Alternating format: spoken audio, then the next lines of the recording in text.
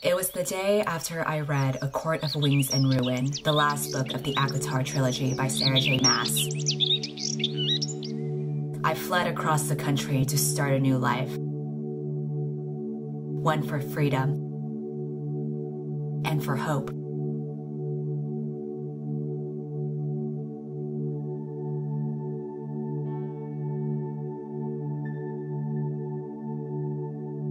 But there are some things that you can't leave behind.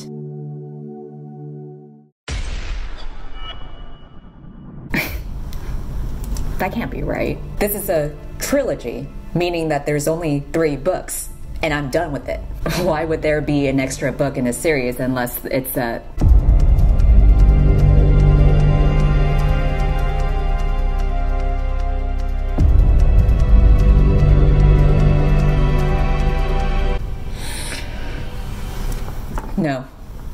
No, this can't be real. They're fucking lying to you. There are only 3 books in the series. You've read all 3 of them. It's over. It's not true. It's not true. It's just a dream. This is just a dream. This is a dream. It's just a very, very bad dream. You put in your time. You put in your energy. You gave up all your brain cells for this, and now you're supposed to live a good life. It's not true. It's not.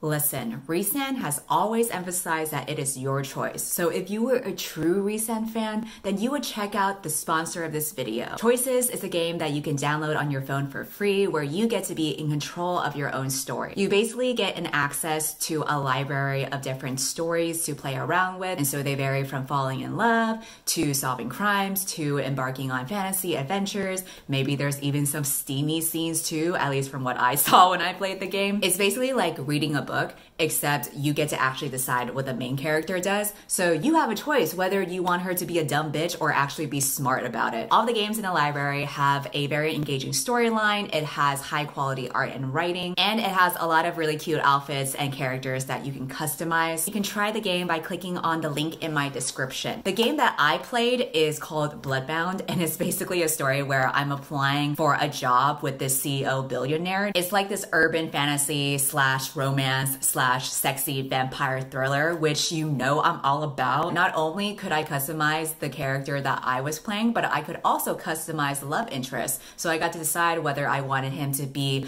a pasty white boy or a sensual chocolate man, or just in between with a racially ambiguous hottie. We love diverse options. Once again, you can try the game by clicking the link in my description. Now let's get on with the rest of the video. If you're new here, the ACOTAR series is a fantasy YA series about a girl who gets dicked down by a bunch of fairies. Fairies are basically like humans, but with magic and big dicks. The first book is a Beauty and Beast retelling. The main character is Feyre. She falls in love with a fairy named Tamlin. Feyre becomes a fairy in the end. They live happily ever after, except they don't, because in book 2, Tamlin turns out to be abusive. So now she runs away into the arms of another fairy named Rhysand. He was kind of the bad guy in the first book, but now in the second book, he turns out to be a misunderstood feminist, and he has a bigger dick, so we're all just rooting for him now. The book ends with Feyre's 2 sisters, Elaine and Nesta, falling into a cauldron that turns them into fairies. There are these 2 other male fairies that are really attracted to them, so it's like this big fairy orgy that's going on. In the third book, there's a war, there's some sex. Sometimes there's both, because Feyre gives a blowjob to Rhysand in the middle of the war while other people are dying around them, and she's like, you know what, I can have the best of both worlds. And then in the last 100 pages, there's a random side character that comes out as bisexual. The last video that I did, I made the mistake of saying that she was a lesbian. That was my bad. She's actually bisexual because she's attracted to both men and women,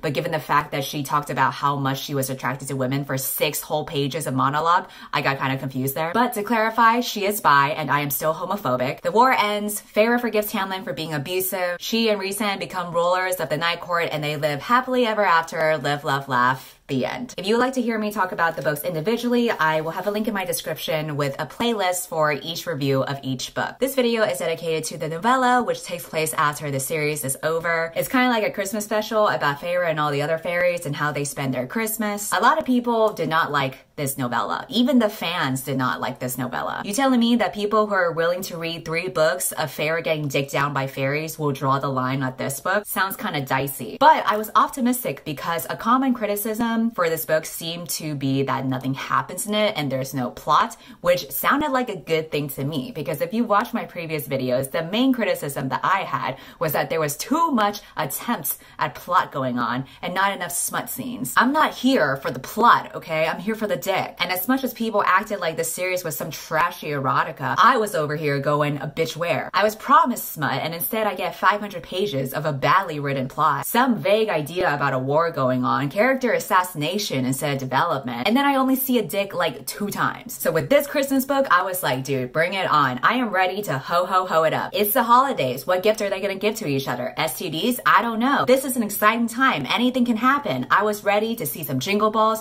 I was ready to see some party poppers pussy pop. I was like, dude, it's December. Let's end the year with a bang. But instead, I get some vanilla ass bullshit. The only balls I see Feyre playing around with are snowballs. And frankly, I am disgusted at the caucasity because not once did I ever see anybody climb up anyone's chimney. What was all this for, if not for that? What was all this for? There were some sex scenes, but they were so little and spread out in between all these other boring ass scenes that Feyre might as well have been the Virgin Mary herself. It's a fucking Christmas miracle, bitch. This takes place after the war is over. The fairies are gonna celebrate with the winter solstice, but despite the festive atmosphere, Feyre cannot keep the shadows of the past from looming, because it turns out there are some scars that can't heal, like her hymen. Nah, I'm just kidding. She has a legit point, because when a war is over, it's not actually over. Whenever there's a war, there are a lot of people who get displaced. There are lots of veterans who fought in the war who deal with mental issues that come from the trauma of fighting in the war, and they have to deal with PTSD for the rest of their lives. And oftentimes their own country that they fought for don't even help them rehabilitate afterward. A lot of Feyre's concerns in this book parallel with how oftentimes veterans get abandoned. It parallels how there is insufficient funding to take care of people whose lives get displaced, and overall the physical and mental toll that victims have to deal with following the repercussions of a great war. So I'm glad that there's a young adult book that sheds light on these issues, and there's a conscientious main character that young girls can look up to in that respect. That being said, she did suck a dick in the middle of the war while everybody was dying in the 3rd book, so I'm not sure why there's a change of heart. Because now in this book, she's just like, man, I wish I could do something for all these people. How can I be happy when there's so many people suffering out in the world? I'm like, yeah, that would have been nice to think about while you were sucking that dick in book 3, but you didn't. I don't know, maybe you could have just went outside your tent and just helped a veteran out. Because when you're giving a blowjob, I'm pretty sure it wasn't for the troops. I'm just saying.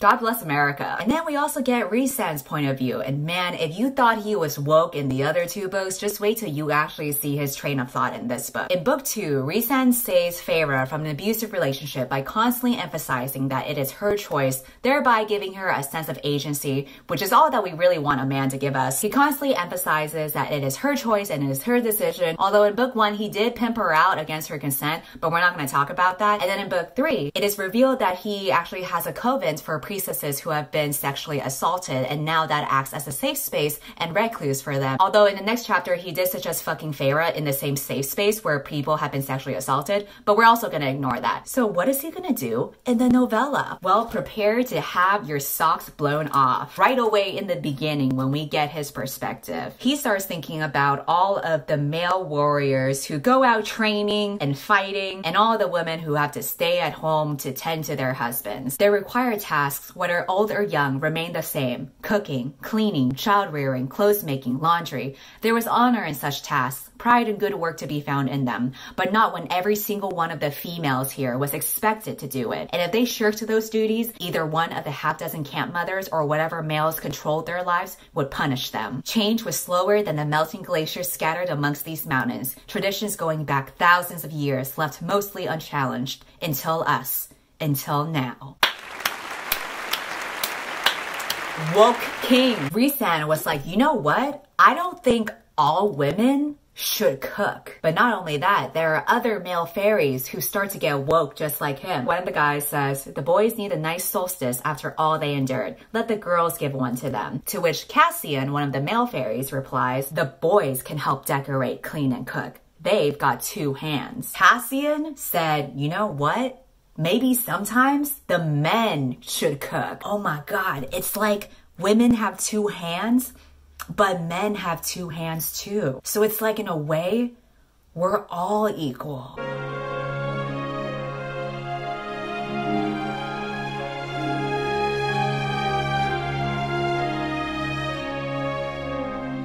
As we all know, feminism makes Rhysand horny, so he quickly shifts over to thinking about taking down Feyre. Last week had been so stupidly busy, and I had been so desperate for the feel and taste of her that I had taken her during the flight down from the House of Wind to the townhouse, high above Velaris, for all to see. It had required some careful maneuvering, and I had planned it for months now on actually making a moment of it. But with her against me like that, alone in the skies, all it had taken was one look into those blue-gray eyes and I was unfastening her pants. A moment later, I had been inside her and had nearly sent us crashing into the rooftops like an Illyrian whelp. These two had sex in the sky. You're telling me that he planned this for months now just to figure out the mechanics of how that would work? First of all, I don't know how you can do this without any leverage. But second of all, in the sky?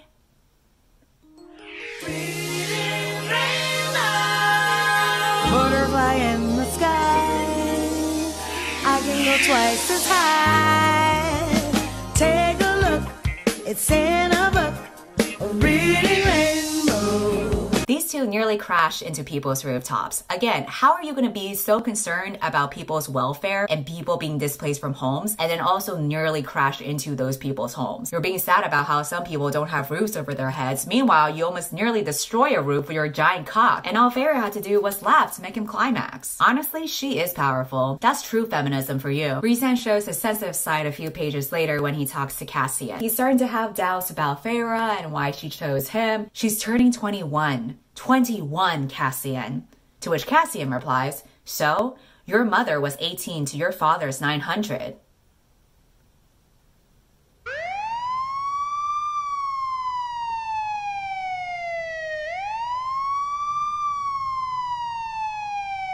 Hashtag love is love. When we switch back to Feyre, she's checking out the ruins in the Night Court and seeing all of the destroyed houses. A few months ago, I had begun donating a portion of my monthly salary. The idea of receiving such a thing was so utterly ludicrous to rebuilding the rainbow and helping its artists, but the scars remained on both these buildings and their residents. And the mound of snow-dusted rubble before me, who had dwelt there, worked there? Did they live or had they been slaughtered in the attack? First of all, why does this bitch have a salary? What is the economy in Fairyland that would even constitute anyone having a salary here? Second of all, you're looking at the rubble of people's houses that were destroyed, so why are you having sex with your boyfriend in the middle of the sky and nearly fucking up the rare houses that do still remain? Seems kinda insensitive to the socioeconomic climate around you, just saying. And then she hears someone speak up from the ruin. They got out in time, a female voice said behind me. Thank God they got out in time before Rhysand's massive cock crashed into the rooftop. You know it was a close one because Feyre was laughing a lot. I fumbled for words for something high lady-ish and yet accessible and came up empty. Came up so empty that I blurted, it's snowing. As if the drifting veils of white could be anything else. The fairy inclined her head again. It is. She smiled at the sky, snow catching in her inky hair. A fine first snow at that. You see how bad it is, Feyre? Not only are these people homeless, they're also only capable of having boring ass conversations because they don't have homes or a personality. This is how bad it's been, Feyre. It's time to get woke like your husband. There's a group of us who paint together at my studio, one night a week. We're meeting in 2 days' time. It would be an honor if you joined us. What sort of things do you paint? My question was soft as the snow falling past us. Racina smiled slightly. The things that need telling. You know, Feyre has painted in every single book, and to this day, I still don't know what this bitch paints. And it cuts to a future time where Feyre has a conversation with some of the other fairies about how wealthy they are. Morris smirked. You do know that we're well off, don't you? You could fill a bathtub with those things. She jerked her chin toward the egg-sized sapphire in the window of the jewelry shop and barely make a dent in our accounts. I had seen the list of assets. I still couldn't wrap my mind around the enormity of Rhys's wealth, my wealth. It didn't feel real, those numbers and figures, like it was children's play money. I only bought what I needed. It is emphasized so many times how humble Feyre is because she doesn't see the need for excessive wealth. She's like, oh, I don't need this. Oh, I shouldn't take this. I only buy what I need. I'm like, okay, bitch, good for you. But it's very clear that the author wants to position Feyre as like this saint who is so humble and so sweet and so caring for all her people. And we're barely like 40 pages in. But you know, maybe that is still realistic. After all, she did forgive Tamlin at the end of the 3rd book. Rhysand and Feyre spent the entire series hating on Tamlin and making him seem like he was the most awful character that ever existed, only for the very end to be like, you know what? I hope you're happy. I genuinely wish nothing but the best for you. Did that development come out of nowhere? Yes, but at least it's a sign for emotional maturity and closure, so I get what she was trying to do with that. Until we get to this part where Rhysand sees Tamlin. You nearly destroyed her in every way possible. Tamlin bared his teeth. I bared mine back. Temper be damned. Let some of my power rumble through the room, the house, the grounds. She survived it though. Survived you. And you still felt the need to humiliate her, belittle her. If you meant to win her back, old friend, that wasn't the wisest route. Tamlin replies, get out. But Rhysand still continues. I wasn't finished. Not even close. You deserve everything that has befallen you. You deserve this pathetic, empty house, your ravaged lands. I don't care if you offered that kernel of life to save me. I don't care if you still love my mate. I don't care that you saved her from Hybrid or 1,000 enemies before that. The words poured out, cold and steady. I hope you live the rest of your miserable life alone here. It's a far more satisfying end than slaughtering you. Bitch, what the fuck happened? I thought we were all about forgiveness. 'Tis the season, bitch. This is not the Christmas spirit that you guys have been preaching about. What was the whole point of the ending in the 3rd book if you were gonna go ahead and verbally demolish him here? Tamlin has nothing left. He has no friends, no wife, his house is empty, his land is ruined. But Rhysand goes in his empty house and it's like, you know what? Fuck you. You were never shit, you ain't shit, and you would never be shit. Your own mother never loved you. Nobody will care that you ever existed, you worthless sack of shit. And I'm like, dude, stop.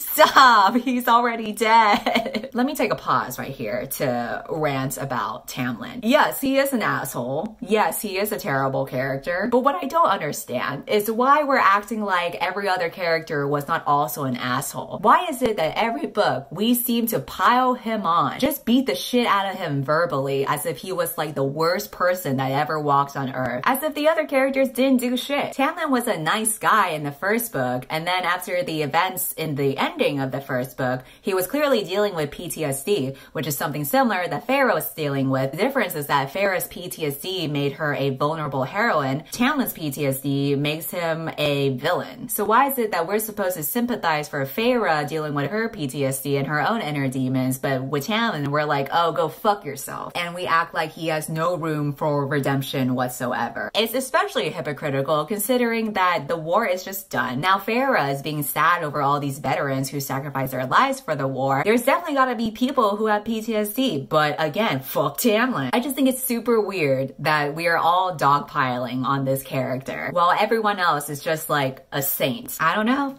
It doesn't sound like a very Christmas spirit to me. A few pages later, Rhysand talks about it to Feyre and he says, I should have been the bigger male. To which she replies, you're the bigger male most days. You're entitled to a slip up. She smiled broadly, bright as the full moon, lovelier than any star. I kissed her cheek, breathing in her lilac and pear scent. I have some errands that need tending to, and looking at her, walking beside her, did little to cool the rage that still roiled in me. Not when that beautiful smile made me want to winnow back to the spring court and punch my Illyrian blade through Tamlin's gut.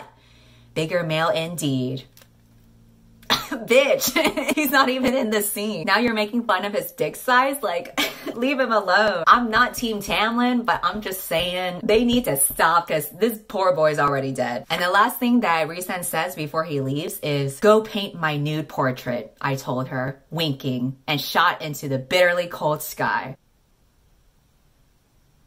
I could have spent my whole life without reading that. Yes, there is a lot of innuendo throughout the novella. However, I argue that there has been no actual scene where they bang. They did talk about banging in the sky, but that was just like a passing thought and it wasn't a drawn out scene. So I'm just like, okay, it's been 100 pages. where the hell's the dick? And then the author continues to insult me even more with this entire page dedicated to this dialogue. Amren hissed at him, her dark hair swaying like a curtain of liquid night. Do you know what an inconvenience it is to need to find a place to relieve myself everywhere I go? Rhys drawled to Amren. Shall we start building public toilets for you throughout Velaris, Amren? I mean it, Rhysand, Amren snapped. Amren waved a hand down at herself. I should have selected a male form. At least you can whip it out and go wherever you like without having to worry about spilling on Cassian lost it, then more, then me, and even A's, chuckling faintly. You really don't know how to pee? Mora roared. After all this time? Tell me you know how a toilet works, Cassian burst out, slapping a broad hand on the table. Tell me you know that much. I clapped a hand over my mouth as if it would push the laugh back in. Across the table, Rhys's eyes were brighter than stars, his mouth a quivering line as he tried and failed to remain serious. I know how to sit on a toilet, Amren growled. Ha ha ha ha ha. Oh, what silly banter. What a knee slapper. What a funny, silly little story between this found family.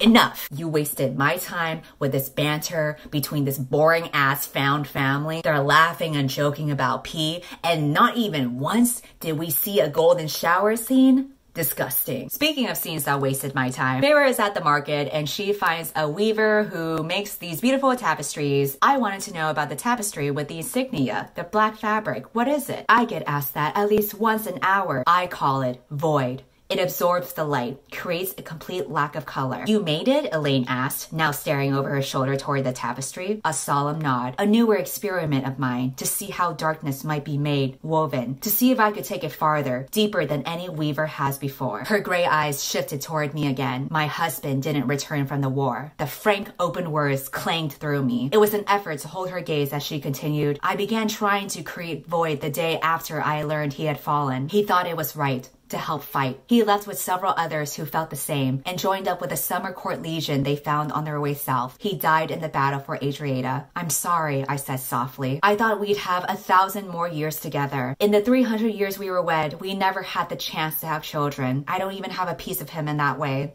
He's gone, and I am not. Void was born of that feeling. I keep hoping that every time I tell someone who asks about Void, it will get easier. The silver thread, Elaine asked. What is it called? The weaver paused the loom again, the colorful strings vibrating. She held my sister's gaze. No attempt at a smile this time. I call it hope. My throat became unbearably tight, my eyes singing enough that I had to turn away to walk back toward that extraordinary tapestry. The weaver explained to my sister, I made it after I mastered Void. I stared and stared at the black fabric that was like peering into a pit of hell, and then stared at the iridescent, living silver thread that cut through it, bright despite the darkness that devoured all other light and color. I gestured to the loom, the half-finished piece taking form on its frame. How do you keep creating despite what you lost? The weaver went on. I have to create, or it was all for nothing. I have to create, or I will crumple up with despair and never leave my bed. I have to create, because I have no other way of voicing this. Her hand rested on her heart,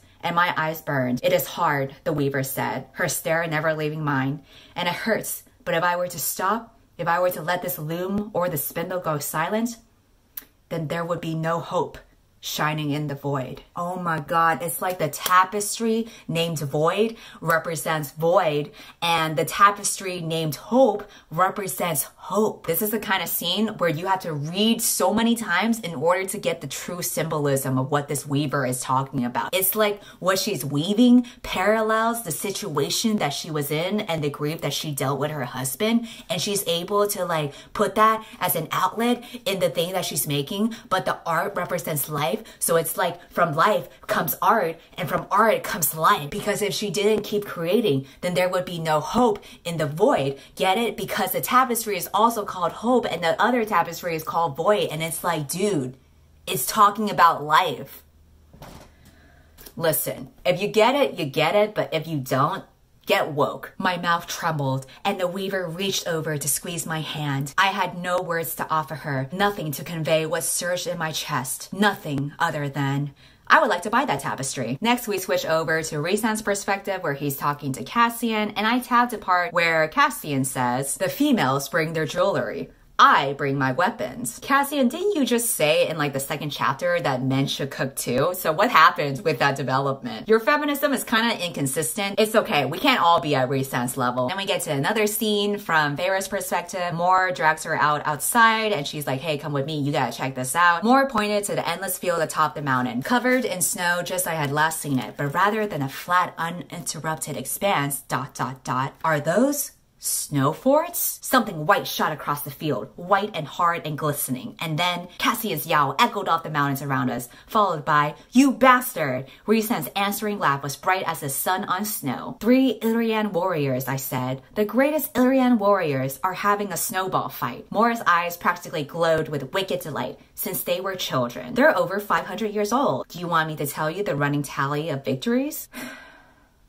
Do you see what I mean? With this vanilla-ass bullshit, I had to read a whole page of a snowball fight, and not once did I see actual balls. Only action I'm seeing is a goddamn snowball fight. You're telling me that you started the scene with something white and hard and glistening, and it wasn't even a fairy peen? This is the most disappointing Christmas I have ever experienced. Even the next chapter has like a very slight reference to the nasty images that they sent to each other, but again, no detail. My lips curved as I sent him an image, a memory, of me on the kitchen table just a few feet away, of him kneeling before me, my legs wrapped around his head. I heard a door slamming somewhere in the house, followed by a distinctly male yelp, then banging as if someone was trying to get back inside. Mor's eyes sparkled. You got him kicked out, didn't you? My answering smile set her roaring. And then that's it. You were on the kitchen table, your legs were wrapped around his head. What else?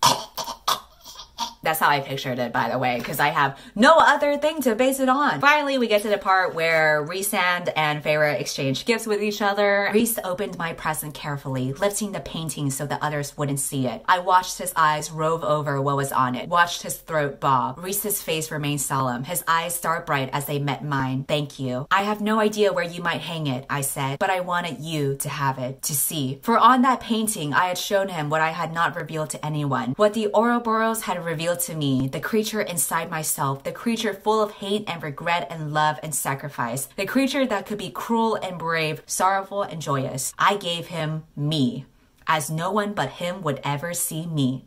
No one but him would ever understand. You gave him yourself for Christmas? I had to flip the page back and forth because I was like, wait, did she seriously give him a giant ass painting of herself? Speaking as somebody who doesn't typically care for material things, this is like the worst gift to give someone. But then it's time for Rhysand to give his gift to Feyre. Feyre says, I know high ladies are probably supposed to wear a new dress every day, but I'm rather attached to this one. You never told me where you got it, where you got all my favorite dresses. Rhys arched a dark brow. You never figured it out? My mother made them. I went still. Rhys smiled sadly at the shimmering gown. She was a seamstress back at the camp where she had been raised. She didn't just do the work because she was ordered to. She did it because she loved it. And when she mated my father, she continued. I grazed a reverent hand down my sleeve. I had no idea. His eyes were star bright. Long ago, when I was still a boy, she made them. All your gowns. A trousseau for my future bride. His throat bobbed. Every piece, ... Every piece I have ever given you to wear. She made them. For you. So you're telling me that the dresses that you guys have been fucking in are the same dresses that his mom has made? I don't know about that, Chief. I don't know. Sounds kind of weird. So you're telling me that if we read back all the sex scenes that they had and all the times that he ripped off her dress, he's actually ripping off his mom's dress?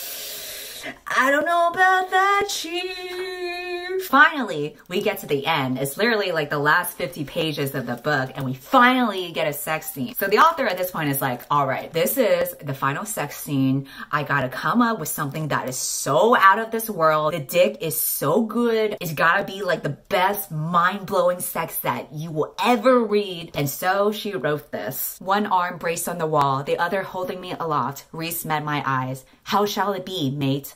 In his stare, I could have sworn galaxies swirled. In the shadows between his wings, the glorious depths of the night dwell. Hard enough to make the pictures fall off, I reminded him, breathless. So, you know, it kind of starts off normal, where she's like, hey, I want you to bang me hard enough so that there's another earthquake. Every time, he gritted out, every time you feel exquisite. And then it goes on and on where they're just banging it out. But they have this power where they're able to send each other's images of what they see. He let me in instantly, mind to mind and soul to soul. And then I was looking through his eyes, looking down at me as he gripped my hip and thrust. He purred, "Look at how I fuck you, Farah." "Gods," was my only answer. Mental hands ran along my mind, my soul. Look at how perfectly we fit. Stars flickered around us, sweet darkness sweeping in, as if we were the only souls in the galaxy. And still Rhys remained before me, my legs wrapped around his waist. I brushed my own mental hands down him and breathed, "Can you fuck me in here too?" That wicked delight faltered, went silent. The stars and darkness paused too. Then undiluted, utter predator answered, "It would be my pleasure." And then I didn't have the words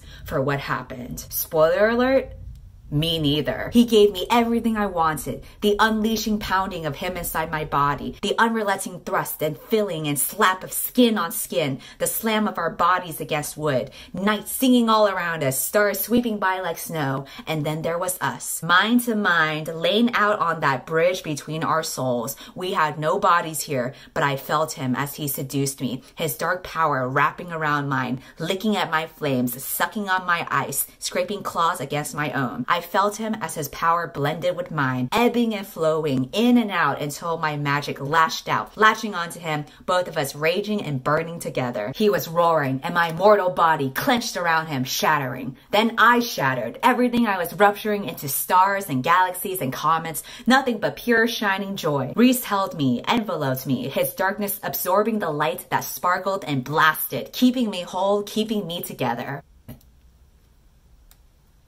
Bruh.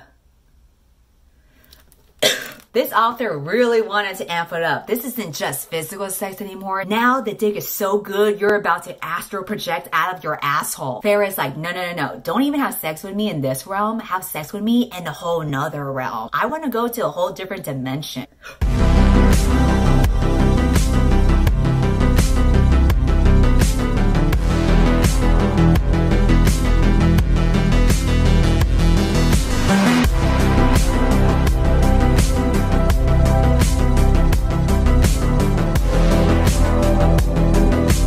Top it off, Farah decides to give one last gift to him while they mate. When my mind could form words, when I could again feel his essence around me, his body still moving in my own, I sent him that image one last time into the darkest stars. My gift. Perhaps our gift one day. Rhys spilled into me with a roar, his wings splaying wide. He remained buried in me, leaning heavily against the wall as he panted against my neck. Farah, Farah, Farah. He was shaking. We both were. So you're probably wondering, what kind of image did she send to him that would make him explode and have such an extreme reaction? Unable to move for a good long while, the image of my gift remained between us, shimmering as bright as any star. That beautiful, blue-eyed, dark-haired boy that the bone carver had once shown me. That promise of the future. She sent him a picture of their future unborn son, and he climaxed.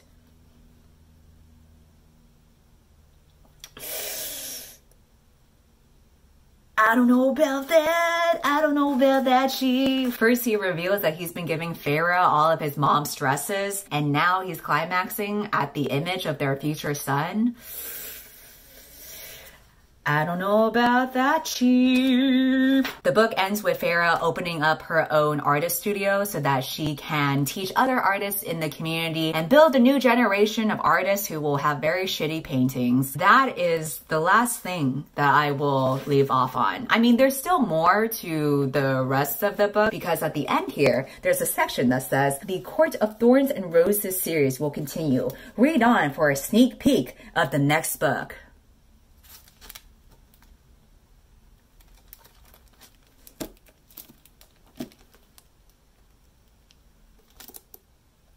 No, I did not read on to that sneak peek because there are some things where you just gotta wait it out, you know? I don't know when she's gonna publish that next book. Frankly, I didn't even know she was gonna write more books, but here we are. I think that if the series were to continue, it would follow Nesta and Cassian. Again, we'll cross that bridge when we get there. Let's hope that bridge fucking burns. Please don't ask me to read her other books because I will not. I have been through enough for you guys, okay? Don't forget to unsubscribe